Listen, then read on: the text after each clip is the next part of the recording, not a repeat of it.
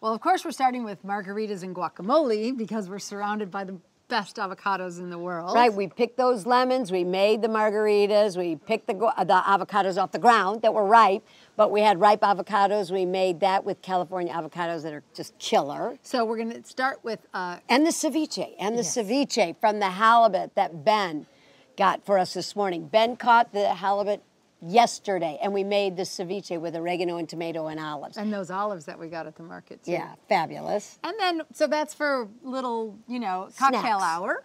We're going to sit down and have an heirloom bean tostada with a fried avocado on top.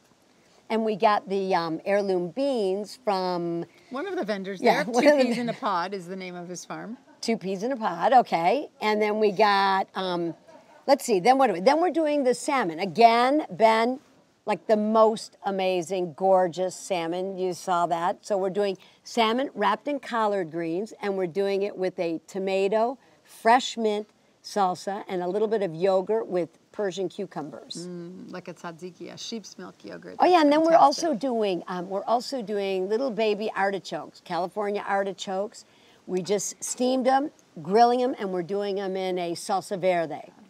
Well, and we got that great lamb that Pete was excited about. So we were working on a delicious lamb patties with 3 different kinds of chilies, lots of fresh herbs and green garlic, and just quickly grilling them off, and we're going to serve them with a little avocado relish. Yeah, exactly. And that'll be great with that yogurt sauce too. Yep. And then there's a couple other things. I think we're going to steam some of those big crab claws, because we need to have a taste of those. Yeah, we have to have those. And then we're going to with a little bit of lemon butter. and end it all with the star lemon component, the lemon souffle with rhubarb compote.